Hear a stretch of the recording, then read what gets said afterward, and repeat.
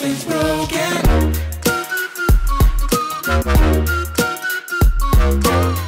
Hi everyone, welcome to my review of the Sennheiser PXC 550. Like the Bose QC35 2nd generation that I reviewed last time, these are premium active noise cancelling headphones. These retail for around 400 euros, just a bit more expensive than the Bose. These are almost entirely constructed out of plastic, the only metal part being the ratchet mechanism to extend the headband. The plastic is soft touch and it feels high quality. Also, it doesn't show fingerprints.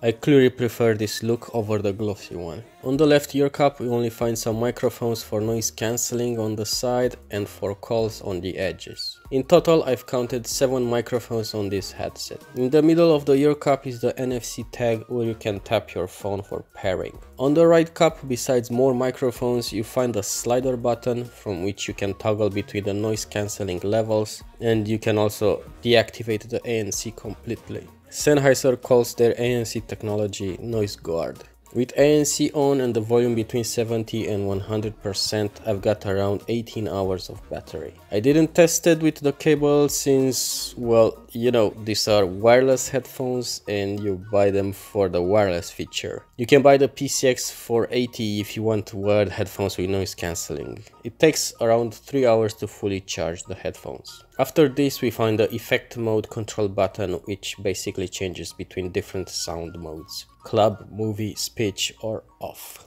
Holding this button pressed for 4 seconds puts these headphones in pairing mode. Then we have some activity LEDs, the micro USB charging port that can be used as well as an audio input source, and then the 2.5mm headphone jack. Hidden here is also the Bluetooth on-off button. The right ear cup is also a touchpad with a variety of swipe functions. This controls the volume by swiping up and down and the tracks by swiping left and right. If you don't see an on-off button for the headphones, is that you simply turn them on and off by twisting the ear cups.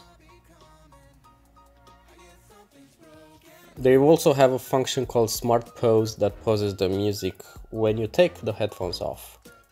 However, this needs to be activated from their companion app. Even if these are lighter than the Bose, weighing only 227 grams, I actually needed time to accommodate with them on my head. They were putting quite a lot of pressure at the top of my head, but after around 1 week I started to forget I was wearing them. The ear cups have enough padding and they are made from this soft artificial leather. They are not as soft as the more premium Momentum series. The headband is thick, maybe too thick. I have no idea why they padded the upper portion as well, maybe for design purposes. However, my head gets very hot after wearing them more than a couple of hours. The app that comes with the headphones is called CapTune. This is not only a fully fledged equalizer, but also allows you to control all the functions of the headphones, such as the noise guard noise cancelling levels, the effects mode, the language for the audio prompts, and as well the call enhancement and the smart pause function. The noise cancelling function allows you to switch between no ANC, maximum ANC and everything in between if you put a toggle switch in the middle position. Speaking of noise cancelling, this is just as good as the ones offered by Bose, if not better. And maybe just a hint behind the ones offered by the Sony in their MDR 1000X cracking headphones. If with the Bose I was feeling the cabin pressure in my ears, with these ones it's barely noticeable, so I could wear them even 4 hours at a time. Of course with a pause after 2 hours to cool down my ears and head, since like I've mentioned they can get pretty hot. Now the sound quality of these headphones is on point. I noticed the high notes were a bit too accentuated, but since the CapTune app comes with an equalizer, I could easily fix that. The mids and the lows are well defined and the bass is not overpowering the vocals. What I've noticed is that the sound improved after around 2 or 3 days. So if you buy this, you have to give them some burn-in time. And by the way, aptics is also supported. The call quality is very nice thanks to 3 dedicated call microphones.